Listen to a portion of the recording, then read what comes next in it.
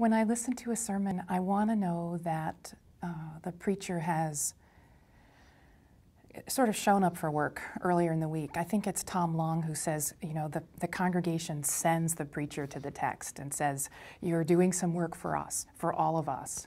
Come back and tell us what you found out, what you know. I like that. I'm grateful, actually, when my own pastors spend time like that with a biblical text and then work with us in the congregation as they preach, sharing, helping us to make the same kind of discoveries that they've made.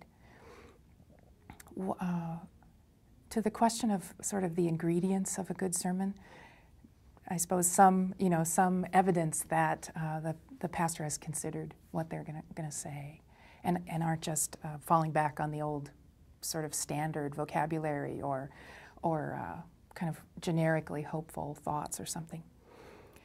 I also want the sermon to be biblical, and I don't mean that it has to be verse-by-verse exegesis of a text, but that somehow, if you imagine the Bible kind of being a planet and having a gravitational pull, that biblical sermons are in orbit, moons in orbit around that biblical witness.